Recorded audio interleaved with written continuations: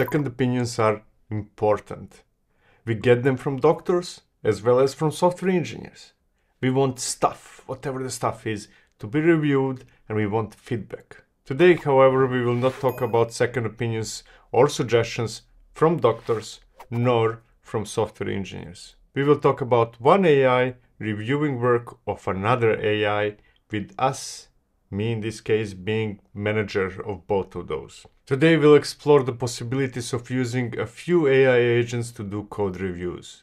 We'll see how they integrate into pull requests in GitHub, whether they can find the issues in code written by a different AI in an IDE, and how we can incorporate those reviews into our development workflow. If you're not already using AI for code reviews, I'm sure you will by the end of this video. On the other hand, if you're already using something, you might benefit from a comparison, since we will not use one AI agent for reviews, but two.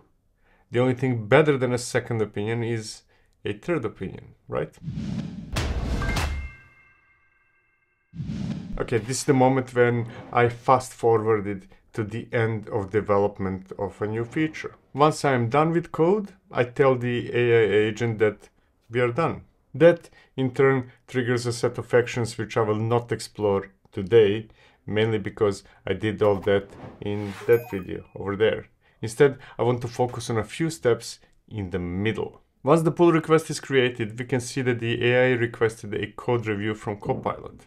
That's equivalent of asking for a second opinion after receiving a diagnosis from a doctor. That second opinion is, in software industry, known as a code review. The major difference is that this time it will not be done by humans, but by an AI agent. Actually, that's not correct.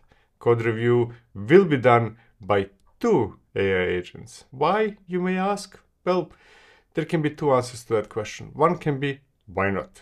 It might be okay to spend a few extra cents to get multiple opinions related to the work we did. The second, and a much better answer, is that I want to compare the results of two agents. One being GitHub Copilot Code Review, and the other being Qodo Merge. Copilot is the solution I've been using since it was released sometime in April or May 2025, and I heard good things about Qodo, so I wanted to check it out. Both are already configured and should have already finished reviewing the changes proposed in that PR. So let's take a look at them directly in GitHub first. Qodo modified the description of the PR itself, and that feels probably great, I guess. I'm not sure actually.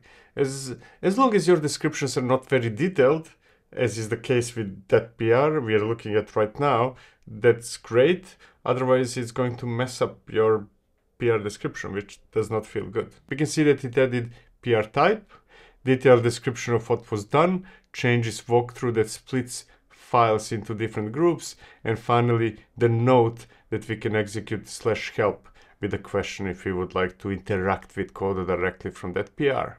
That's a great start. Or noise, depending on how you want to do whatever you're doing. So far, I think that Qodo is doing great, and a bit disappointed that Copilot did not summarize the PR as well.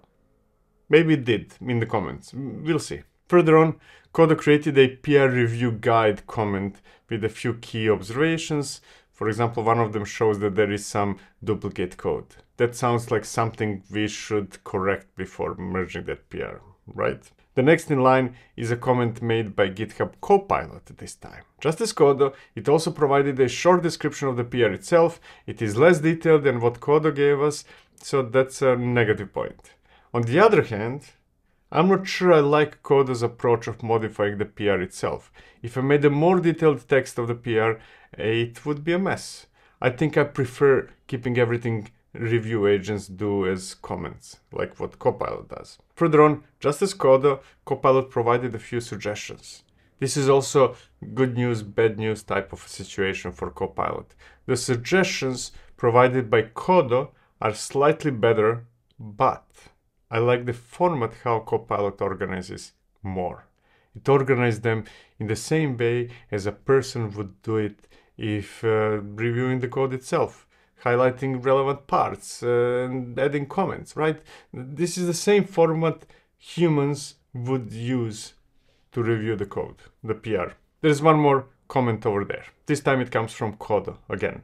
It created PR code suggestions with even more suggestions that follows the same good news, bad news type of pattern. On one hand, Qodo does provide more suggestions and often finds sometimes important things we should improve that Copilot misses.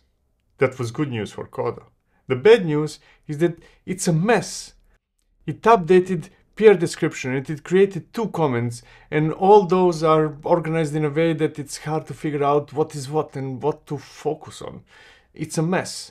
Better suggestions mess how it organizes it. And there's even more checkbox which I don't fully understand. If you click it, we get additional suggestions from Qodo. So the question is, why? What is the purpose of asking for more?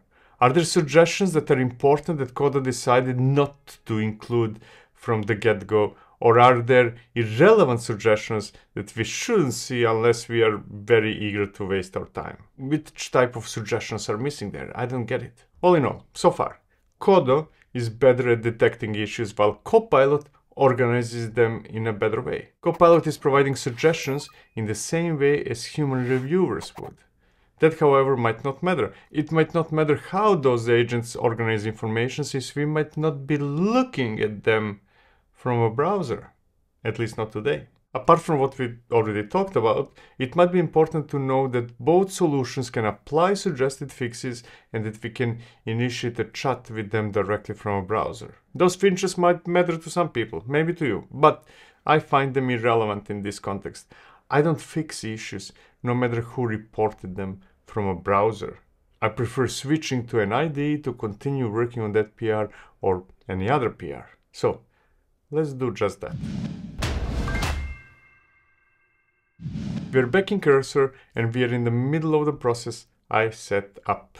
The agent is waiting for a confirmation to retrieve PR reviews made by Copilot. So let's allow it to do just that. As a result, the agent retrieved the data, evaluated it, and even concluded that those seem like reasonable suggestions. Imagine that. One AI agrees that the other AI did a good job. In this case, those do look like reasonable suggestions, so the natural response is to apply them, right? Unlike Copilot reviews, which I already instructed the agent to include in the process, Qodo is not a part of my workflow just yet. So I'll instruct the AI to also include Qodo comments in the review. The rest is more or less the same process. The agent fetched the suggestions made by Qodo, it listed them, and asked me to choose which one, if any, I would like to implement. From there on, it's all about choosing which ones I'm interested in, letting the AI do the actual work while I'm monitoring the progress and correcting it when it does something it shouldn't. Once all the suggestions I believe are worth applying are there, the rest follows the predefined process of merging the PR and doing whatever else is left to do. I will skip that part since it's outside of the scope of this video, and I will move towards pros and cons of using AI for code reviews and a short comparison of Copilot and Qodo. Now, if we ignore the cost of using AI to do code reviews, I see no reason not to do it. In the worst case scenario, the suggestions are pointless and we ignore them. In the best case scenario, AI will detect the issues we might want to fix. The way I see it, using AI to do code reviews is a no-brainer. I cannot imagine a reason not to use it, apart from price. It's a clear win. However, I'm also disappointed. I would expect those solutions to do more. Instead of doing analysis of the changes to the code alone, I think it would be truly beneficial if they could fetch the issue related to a PR and try to figure out whether the PR makes sense. One thing is to find a potential issue in code snippets, and completely other to analyze whether a PR is actually providing a valid implementation of a PRD it implements. If I would make an analogy with doctors and asking a second opinion, what AIs are doing right now is similar to a second doctor checking whether the steps of a surgery we were suggested to do are correct, rather than checking whether the surgery itself will fix whatever it is supposed to fix. Nevertheless, that's the state of AIs used for code reviews. They are not everything I expect them to be, but they're still very useful. When it comes to the differences between Qodo merge and Copilot code review, well, both are very similar.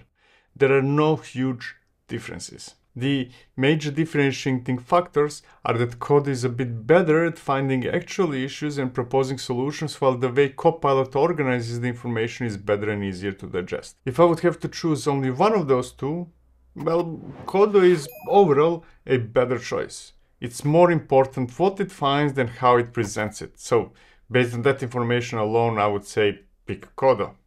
On the other hand, Copilot is everywhere. The chances are that you are using it as an agent in VS Code, or that you're letting it resolve issues directly in GitHub, or that you are using it in some other form. It might already be part of your GitHub subscription. As such, it is probably already there, and you're likely already using it in some form or another. So it makes sense to use it for code reviews as well. That leaves Qodo as a great choice for two groups of people. Those who are not using Copilot, those who prefer other agents in their IDEs and terminals and whatever else, would find Qodo being a better choice because it is better.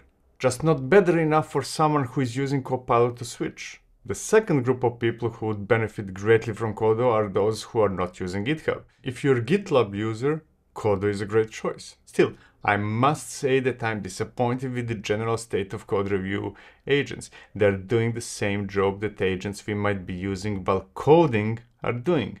We could easily add a prompt at the end of our coding session that says, hey, you know what? Evaluate all changes I made so far and tell me whether there is something I should improve. That's all it takes to replace those tools. So, I expected more, and I got less. But that less is still valuable. If you're doubting between the two, Qodo is better, but not significantly better for someone to switch from Copilot and to pay extra for that privilege. Thank you for watching. See you in the next one. Cheers.